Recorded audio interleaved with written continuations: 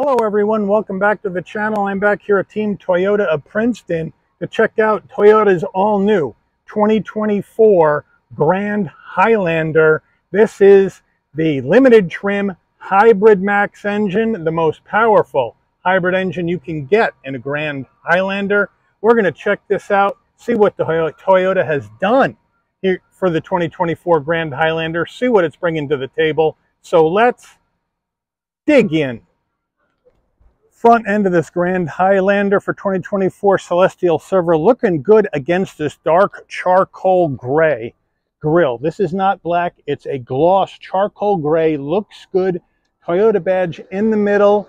We got LED headlights, LED daytime running lamps, LED turn signals, LED fog lamps. And down below we have more nice silver trim down here. We do have some fake vent designs. Could have been a side air curtain. Let me know what you think. But overall, I think it's a really good looking front end here on this Grand Highlander. Wheel and tire setup on the Grand Highlander. We have a 20-inch gloss black and silver wheel, standard brake and rotor package. These 20-inch wheels are wrapped in Continental, cross-contact, all-season tires. 255 on the width, a 55 series sidewall, 20s, all four corners, four-wheel drive. All right, the full side profile of the Grand Highlander. Now, dimension-wise, we're 6.5 inches longer, 2.5 inches wider than the standard Highlander. So that's how it breaks out. You're going to get more interior space for the front occupants, mid-row occupants, rear row occupants, and cargo room. We're going to go over the cargo room numbers as we move around the vehicle. I do like how it looks. It looks just like a Highlander, except it's a little bit bigger. I think this Celestial Silver is a real nice color on it. It does have the gloss black, or excuse me, flat black plastic around the wheel wells and around the bottom of the doors. Let me know what you think about that. But overall, I think it's a pretty nice looking vehicle. As we move in closer, we are color matched on the side view mirror with LED turn signals and 360-degree cameras. We are color matched on the front and rear door handle, left side fuel filler cap. Up top, we are color matched. We do have chrome roof rails with shark fin antenna and a panoramic roof. All right, the rear end of our Grand Highlander, roof spoiler coming off the top. We have the window wiper down below on the glass, Toyota badge in the middle, Grand Highlander. Spelled out underneath that, LED taillights, LED turn signals, hybrid max on the left, limited on the right, flat black around the bumper area with some brushed aluminum trim down below in between the functional dual exhaust.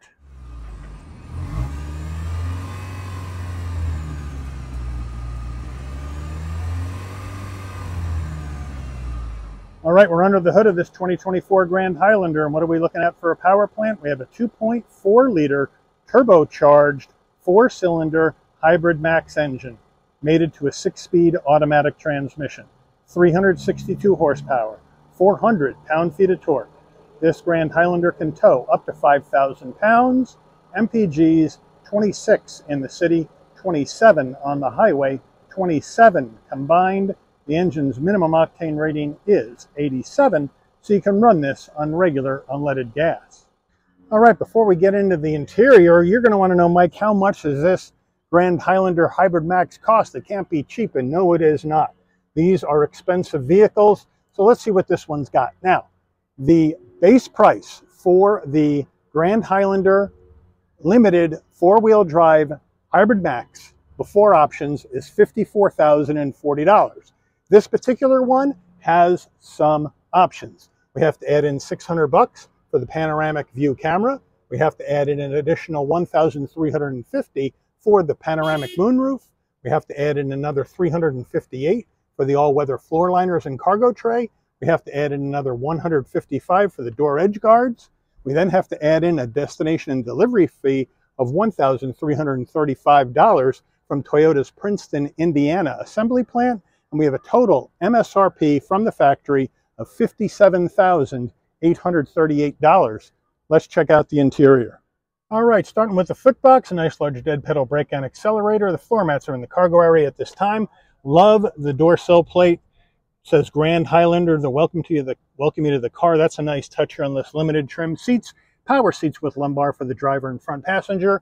Then we have black leather interior with the stitching with some copper as well, and a microfiber suede insert into the seats. Really nice looking, nice bolstering, nice and soft, feels really good. Good looking interior. Grand Highlander door panels. We have soft touch up top. We have some really nice carbon fiber, I believe it's carbon fiber effect inserts here in the door. It doesn't tell me on the window sticker what material this is, but considering the price point, I'm going to assume this is carbon fiber effect. Could be real carbon fiber, but it feels really good to the touch as well. We have our chrome door handles, flat black on the switchgear, a nice soft armrest. We got that upgraded JBL sound system in here as well. Good looking door panels. Dashboard, soft touch with the stitching, more of this carbon fiber effect. We have a nice area here for storage right here. We have a USB-C over on the passenger side. That's a good idea, so they don't have to reach over to plug in. USB-C action, love that. Heat and air vent on that. And then we have our glove box down below, and it's nice and large. Infotainment system, we have Toyota's 12.3-inch infotainment screen, wireless Apple CarPlay, wireless Android Auto. The navigation in here is via subscription only that you have to pay for. So for me, I would probably just use the navigation through my phone. We have music, Sirius XM in all your stations, Bluetooth in your phone, vehicle settings, just like we've seen on the other Toyota products. It's the same system, nice and easy to the touch. We look at our backup camera here. There it is, nice and clear with trajectory, with 360. Beautiful camera, really like it. And you can switch your camera views as well. So it is a really nice backup camera in this Grand Highlander. Down below, dual climate control action, which is a nice touch. And your heated and ventilated seats is tied into your climate control. So if you have your air on when you get in the car, the ventilated seats will be on as well, and vice versa in the winter. So that's a nice touch. But here they are up here, 3-stage for the driver and 3-stage for the front passenger. So that's a really nice touch.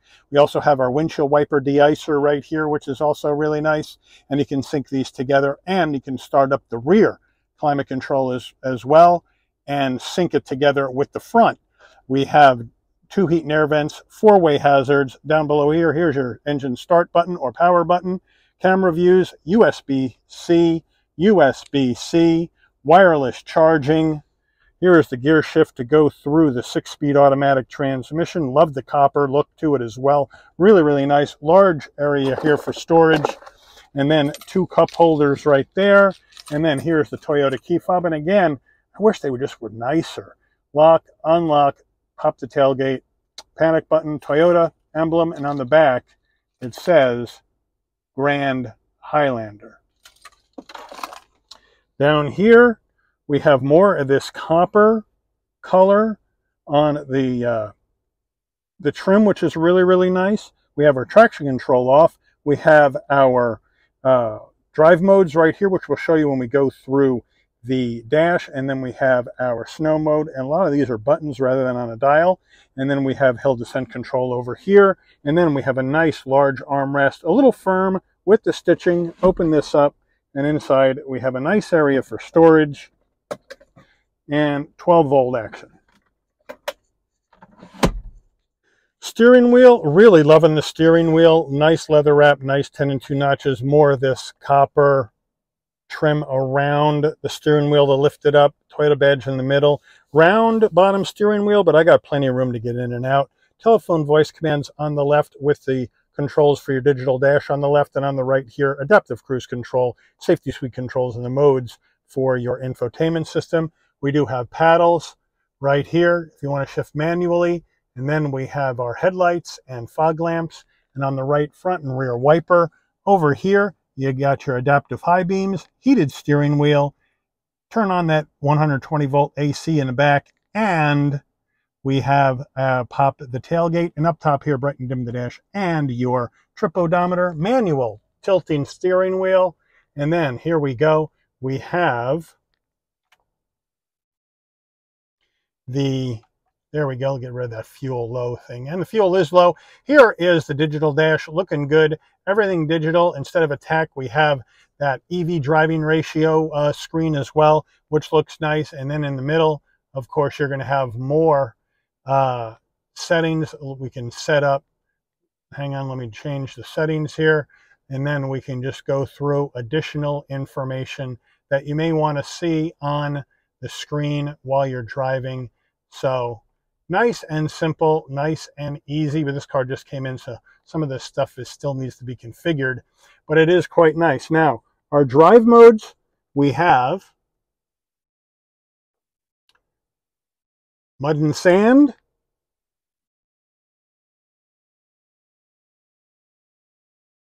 rock and dirt,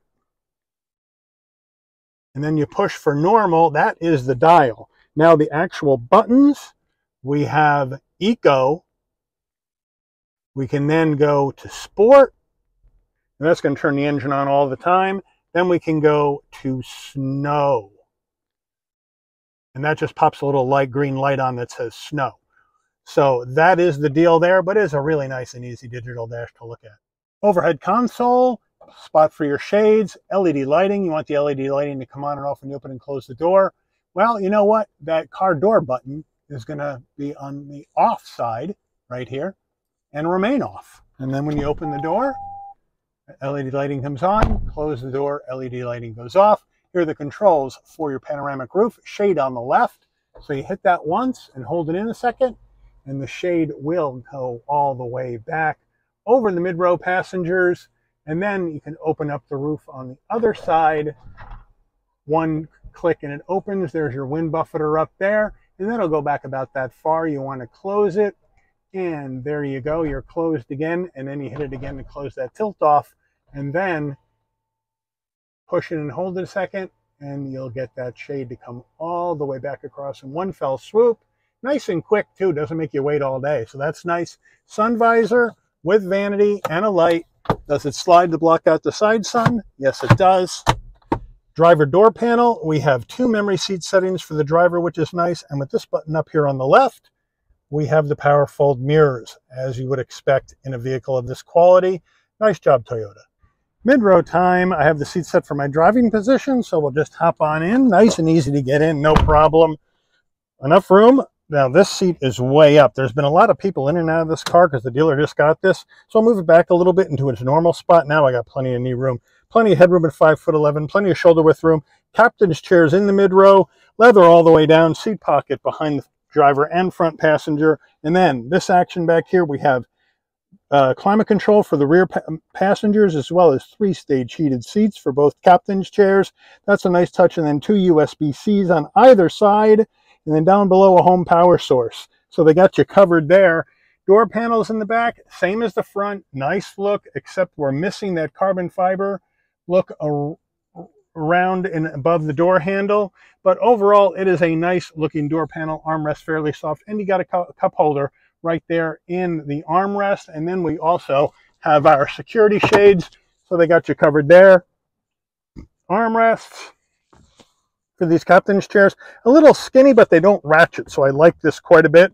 And then we have, again, the leather with the copper, with the microfiber suede inserts, looking really nice in the captain's chairs. And then down below, you have an area here for 2 more cup holders, some more places to stick your cell phone, get it out of the way while you're charging it up. So they really got you covered here in the mid-row, and it really feels good back here in this Grand Highlander. All right, getting in the 3rd row, pretty simple. Here's the button right here. You pull this up, the seat moves forward. And now you got plenty of room to step in and get into this 3rd row of the Highlander. And in the 3rd row, knees are a little high. Room isn't going to be too bad, but what I like back here is you got 2 cup holders. You have a USB-C for connectivity on both sides. And you got your LED lighting, and you got a heat vent back here as well. So that's a nice touch, like how that is. And to give you an idea on knee room, I'm going to slide over back here. And again, I'm a little bit cramped back here, just a tad bit, but not too bad. I could sit back here for a while, but not on a long trip. So I would say smaller adults and children would fit perfectly back here. And you got your connectivity, you got your heat and air, and you got your cup holders. So you're all set in row number 3. And thank you, Toyota, for putting in this connectivity in row 3 in the Grand Highlander. All right, getting into the cargo area, just come to the back. Again, pop it from the key fob or from the dash, or come to the back, hit the button underneath the Highlander name. Up it comes. Nice electric assist on the way up. Nice electric assist on the way down. Here are the carpeted floor mats, still boxed up. here in this Grand Highlander. We'll stand those up. You got the all-season mats as well. And then underneath here, you got more area for storage and a jack, which means if we got the jack, that means we got the spare, and in the spare, well, there's the muffler if you want to take a look at that. The spare is deeper underneath here, but I don't have the time to open all that up. But it is there. We do have a home power source in the cargo area, which is nice. Subwoofer for the JBL sound system looking good. So a nice area back here for storage. Now to get row number 3 down here in the Grand Highlander, you just pop the button up like that, push it on down, pop the button up like that, and push it on down. And now you got more space for those larger items with the 3rd row down. And I think most people are going to rock with the 3rd row down. Let me know. Do you rock 3rd row up or 3rd row down? But they haven't given me a lever back here to drop the mid-row from the tailgate area like I've asked for. Come on, Toyota. This is 2024. Telluride, Palisade, to name a few, drop the mid-row from the tailgate area. We need to do that here in the Highlander and the Grand Highlander. We still have the old-fashioned mechanism to get the mid-row down, and I'll be back with you shortly, and I'll show you how that works. All right, here we go. To get the mid-row down is a two-handed operation. We have 2 buttons here. We have button number 1, button number 2. Button number 1 lets you slide the mid-row captain's chairs back and forth, and that's nice.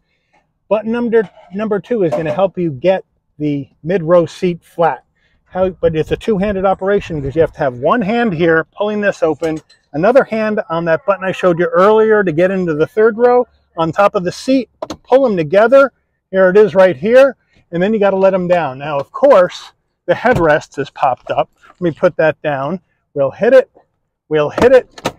and down it goes. Again, it's going to hit the front seat if the front seat is angled back too far. So you got to have to worry about that. But that's how that's going to work. Two-handed operation, one here and one there to get them flat. I'm going to do the other side off camera, then I'll meet you at the back of the car. Now, once you get all the seats down, you have much more space for those really large items in the back of this Grand Highlander. And of course, you're going to have much more storage space in the Grand Highlander opposed to the Highlander. And you're going to say, Mike, but you haven't told me how much bigger this is. All right, I'm going to tell you right now. With all seats up, Grand Highlander, 20.6 cubic feet of cargo space. That's 4.6 cubic feet larger than the standard Highlander. With all seats down, Grand Highlander, 97.5 cubic feet of space. That's 13.2 cubic feet of space more than a regular Highlander. All right, here's the window sticker right here. I put this car in the sun so we could see, but boy, is it a hot one out here today. Fuel economy. Standard equipment. And of course, feel free to pause and zoom in. Check all this out. Options. Total MSRP. Let's take her out for a spin. All right, we are going down the road in this 2024 Toyota Grand Highlander Limited Hybrid Max. And you know what? I love this Hybrid Max engine. 362 on the horses, 400 on the torque. Really gets this thing up and moving really, really well. It's got a nice sound to it when you punch it.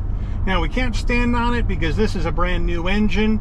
And so we're going to feather in the gas, take it easy on this thing today. Plus, I don't have a lot of gas in here either. So we're going to have a limited drive, but that's the way it's going right now. Everybody wants to get their hands on this 2024 Grand Highlander back at the dealership. Holy mackerel. Great visibility out the front glass, side view mirror, side glass, rear glass, no problem. Blind spot monitoring, cross traffic alert, lane keep assist, all that jazz is in this Grand Highlander. Looking good. Love all the tech you got in here, right? I mean, you have the bigger screen, heated and ventilated seats, heated steering wheel, wireless charging. You got heated seats in the mid-row. You have connectivity with USB-C action all over the vehicle, including row number 3. The only thing I wish they improved upon was the mechanism to drop the mid-row down if you want to stick a lot of cargo in the back. It's still the old-fashioned two-handed pull lever approach at the same time to get the seats down, and I really wish they would just go simple and just get a lever in the back of the cargo area and let you pull it and drop the seats like Kia and Hyundai do with the Telluride and Palisade. I don't understand why they didn't do that. To me, it seems like an easy fix. Let me know what you guys think, but otherwise, and that's not a deal breaker for me in buying a car, I just would like a little bit more convenience. But this thing rides smoothly. It's got a really nice feel to the suspension, the way they have it set up and damped. The steering isn't crazy. You know, you get a little feedback through the wheel, just a touch. It's a little bit light, but it's very direct. So they really have the handling set up well in this Grand Highlander. You're getting a vehicle 2.5 inches wider, 6.5 inches longer than a regular Highlander, and you're getting the all-new Hybrid Max technology with the 6-speed automatic and not a CVT. Every regular Highlander's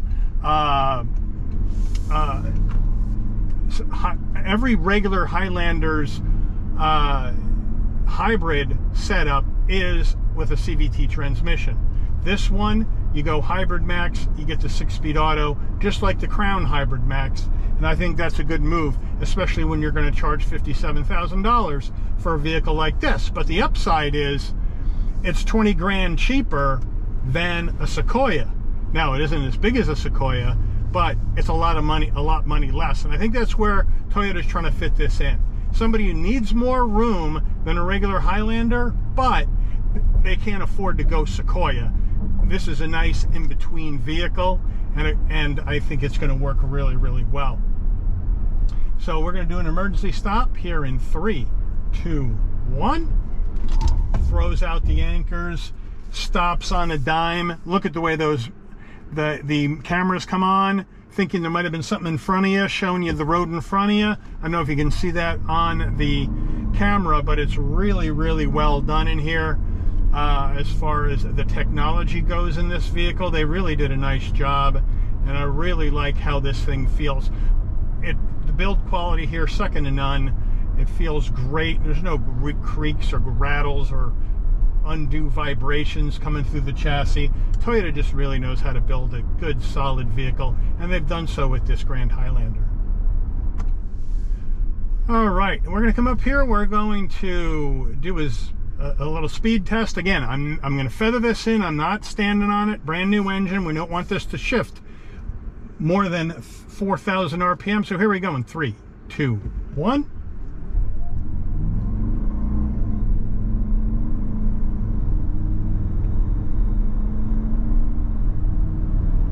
Look how smooth that is.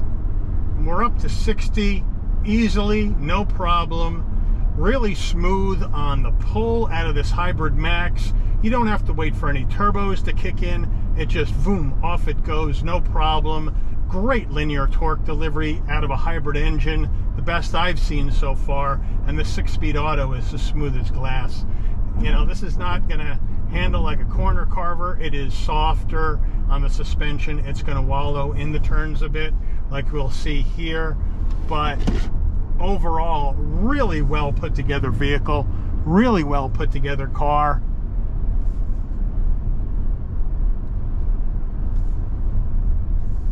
And I'm really pleased with it, and they've done a real nice job. And I think, I initially thought when I saw this, hey, this might be a bit unnecessary. You know, the Highlander's big enough, but I can understand where they're coming from with this vehicle. Let's get somebody into a vehicle that needs more room than a Highlander, but can't afford a ginormous Sequoia, nor does they need a full size, so we're going to go in between. And I think that was a great move. And it's a really, really great vehicle. If you're in the market for a regular Highlander, I'd check out the Grand Highlander as well. You're going to spend a few $1,000s more, but the technology in the 2024 Grand Highlander is going to be much better than the 2023 regular Highlander. And so I'd definitely put this on my list to test drive if you're looking for a 3-row midsize SUV, midsize plus SUV, I would say. But it's a great vehicle. I'm really enjoying it. And if I were in the Highlander market, I'd be looking at one of these instead of the regular one. But you know what? Let me know what you guys think. What do you think about this Grand Highlander? How do you like it?